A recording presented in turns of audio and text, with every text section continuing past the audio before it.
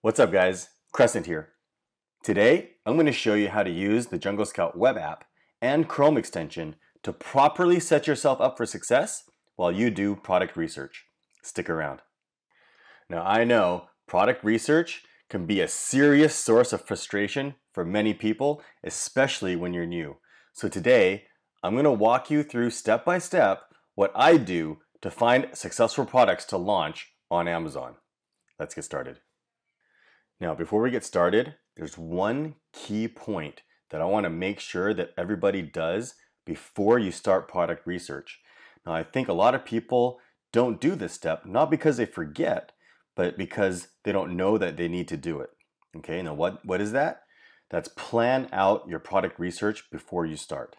Okay, now I'll leave a YouTube card up here to a previous video that I made on this topic about the 2 mistakes that everybody's making. I go into detail about what I'm talking about here. Go watch that video and come back. So what do I mean by plan out your product research? What I'm talking about is you need to figure out your targets before you start product research, so you have something to aim for. Okay, so what you need to do is grab a pen and a piece of paper so you can write it down and have it in front of you at all times.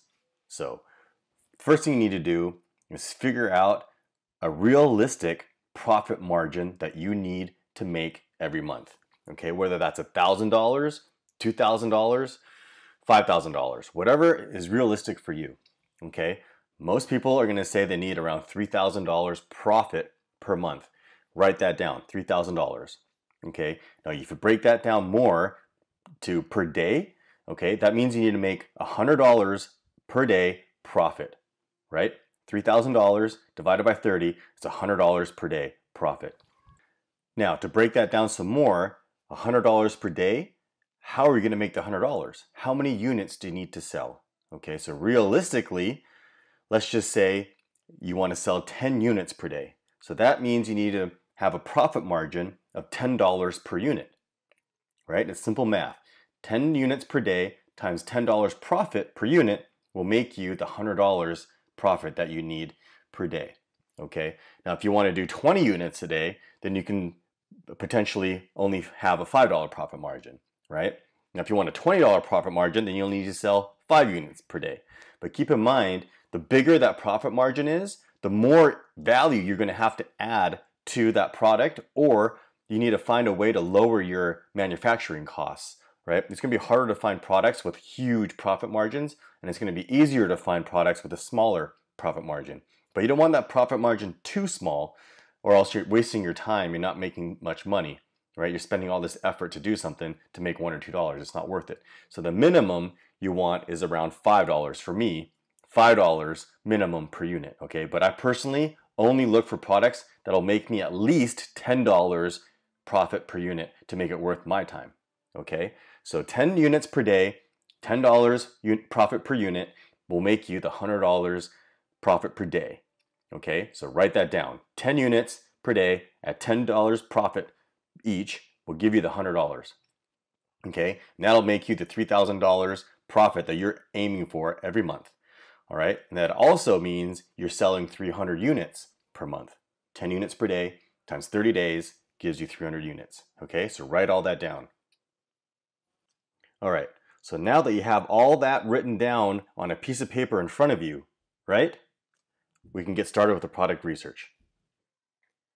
All right, so what do you need to do efficient and effective product research? You need 2 pieces of software, the Jungle Scout web app and the Chrome extension. There's a link in the description below to the Jungle Scout website. Click it and you can purchase it there. Okay, go to Jungle Scout, click on products, and go on this link, the Chrome extension.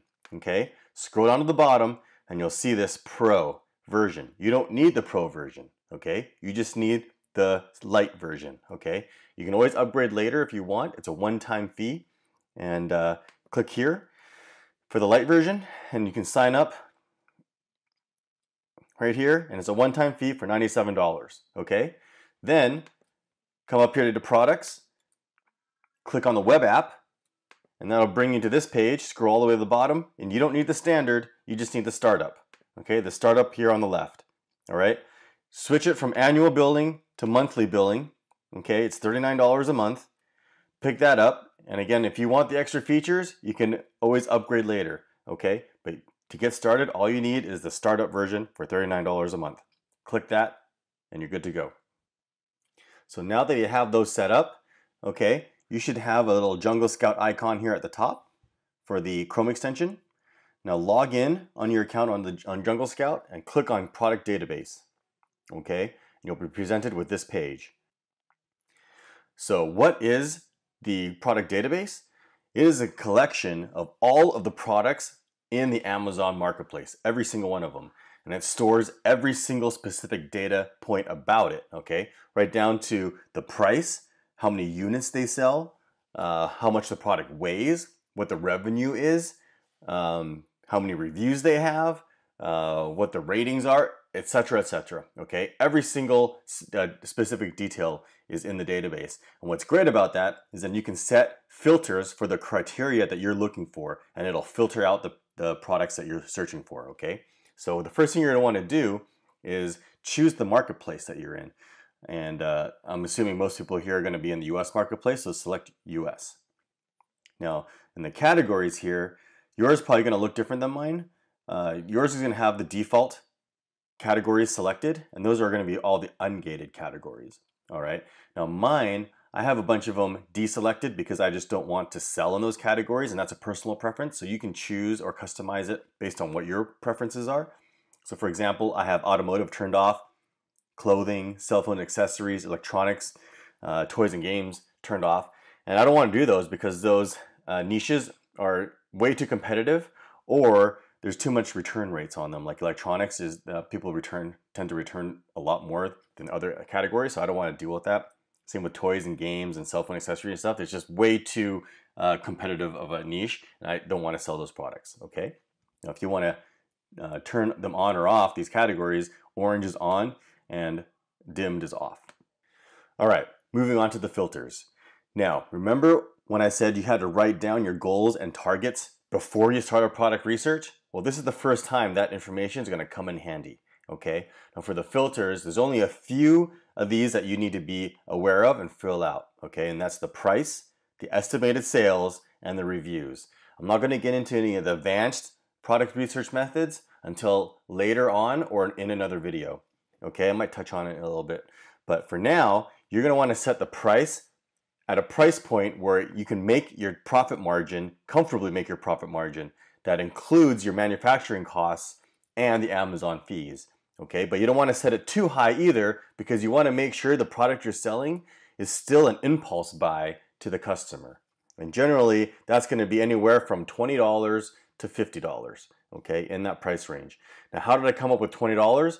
Like I said, you need to make that $10 profit margin and include your manufacturing cost per unit and the Amazon fulfillment fees, okay? So the $10 needs to fit in there.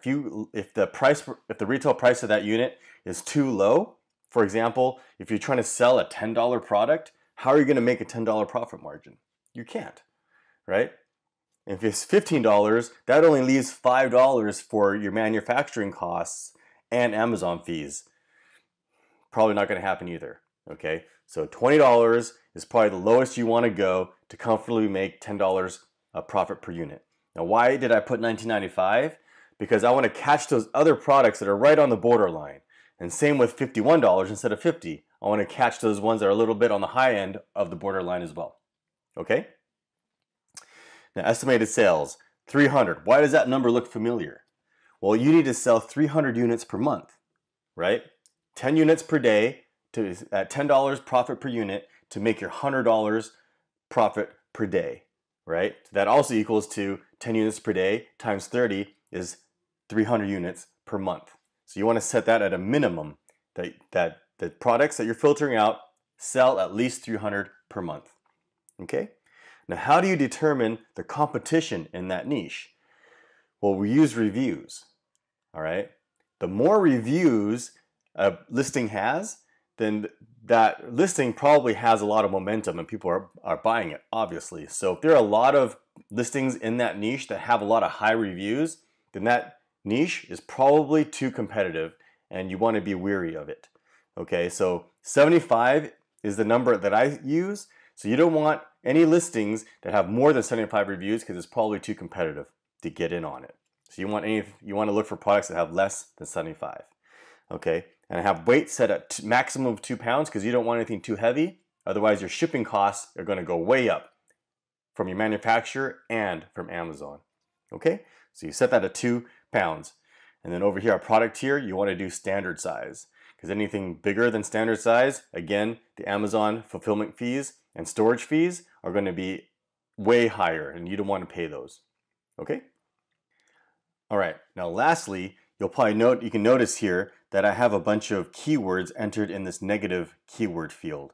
Now, what does that mean?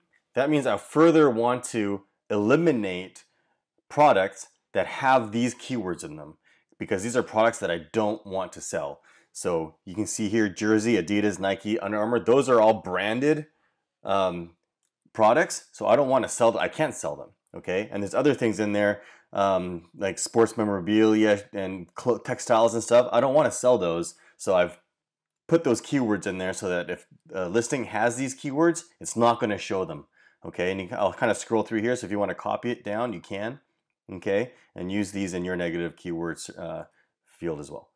And lastly, you're going to want to set your results per page to 200 so that you're not constantly paging through the results. And now you can click search.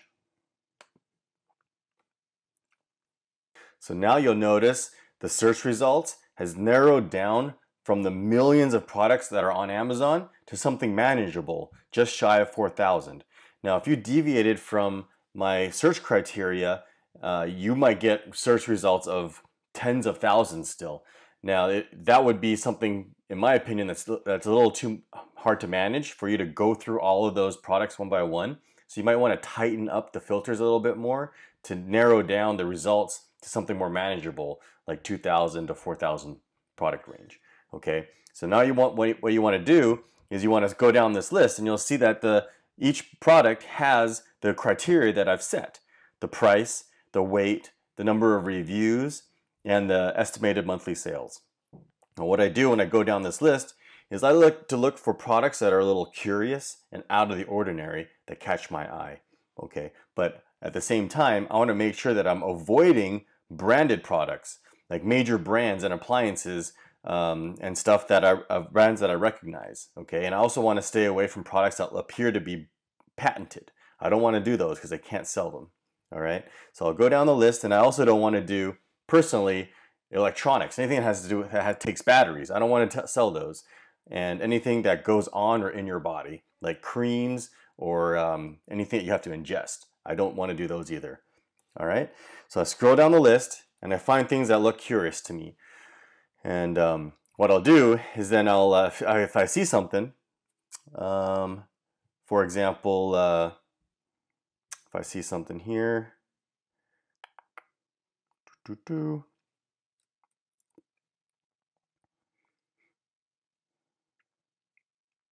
we got?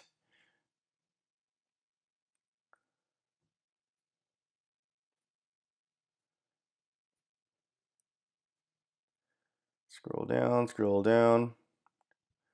Okay, like these hanging glass terrariums. These look pretty interesting. I don't know what they are. So what I'll do is I'll right click on it and open it in a new tab. Okay, and then I'll keep searching. Find some more. What I'll do is I'll find 5 or 6 of these in a row, open them in a new tab. That way it makes the product features go a lot smoother and faster instead of doing them one by one. All right, so for demonstration purposes, I found 3 or 4 products that caught my eye. And the first one here is the glass terrariums.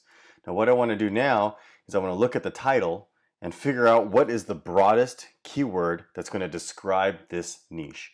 All right, now I'm not a botanist and I'm not into planting stuff, so I don't know what a glass terrarium is, but I believe the broadest keyword is glass terrarium. So I'm going to copy that. I'm going to paste it here and make sure I choose all departments and then do a search. Now I want to quickly glance down the list to make sure that what was pulled up is indeed the glass terrariums that I'm looking for, and it looks like it is. Now if it isn't If it doesn't look like glass terrariums, then I didn't choose the correct keywords. Okay, so be aware of that. So now I can click the Jungle Scout Chrome extension.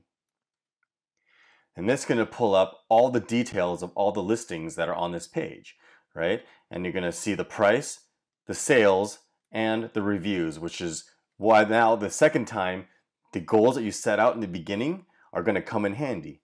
Okay, so I'm going to look for products that are at least $20. So I want to make sure that what pulled up on this list, at least the top 10 of them, the average price is at least $20 or more.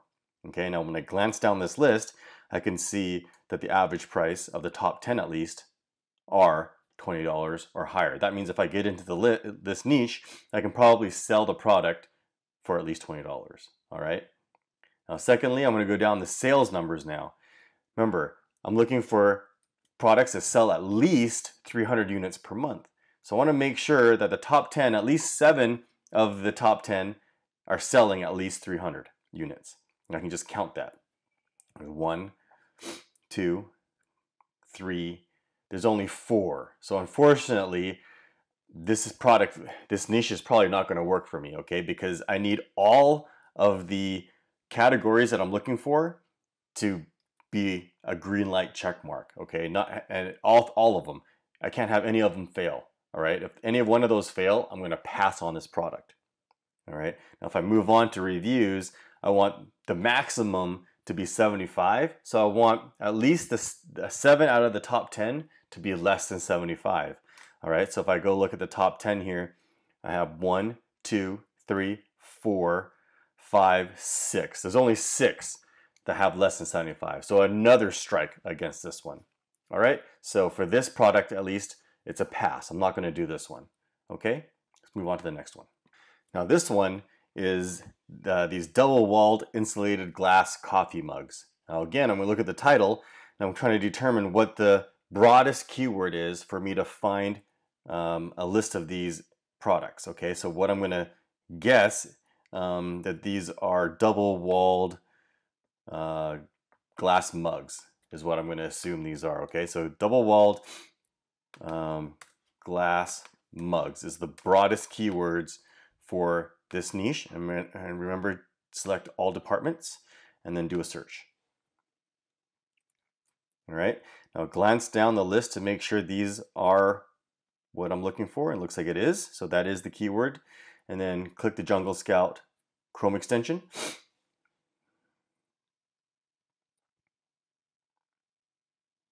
Okay, and once again, we're going to make sure all 3 of these categories meet my minimum search criteria that I've already set in the beginning. Remember, you should have a piece of paper in front of you with those written down.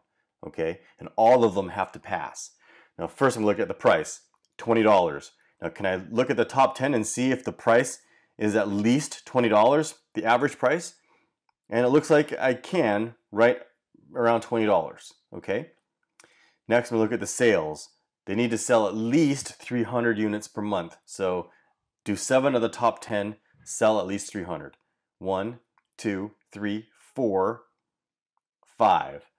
So no, it doesn't. And the reviews, 75 or less, do 7 of the top 10 have less than 75 reviews? 1, 2, 3, 4. So again, not enough sales and it's too competitive. So pass on this one as well. And let's do one more here for you. Okay, and these are bamboo coffee filter holders. Okay, so let's see what the broadest keyword here is. Probably a coffee filter holder. Okay, so I'm going to copy that, paste it in the search, make sure I choose all departments, click on search, and I'll do a quick glance and make sure this is the products that I'm looking for, and it looks like it is. Okay, close enough anyway. Let's do the Jungle Scout Chrome extension. Okay, and once again, I'm going to go down the price list here and see if I can sell this product for at least $20. Okay, and at a glance right now, I can see that the majority of these are below $20. So probably not, unless I can differentiate and add more value to it. Okay, such as bundling or improving the product somehow, so I can bump the price up. Okay, and then secondly, I'm looking at the sales column here to see if they're moving at least 300, and at a glance I can see probably not, because the majority of these are not over 300. And then the reviews, max of 75, and so I can count. Here's 1, 2, 3, 4, 5, 6, 7 of the top 10. So yeah, not as competitive, but it failed in the price and the sales. Okay, so I don't want to do this one. Now, I want to also point out that you want to make sure that the category here isn't brand dominated. So if you see the top 10 here are all of the same seller, then I would stay away from that too. I would say if had more than 4 or 5 of them, they're all the same seller, then I would consider that brand dominated.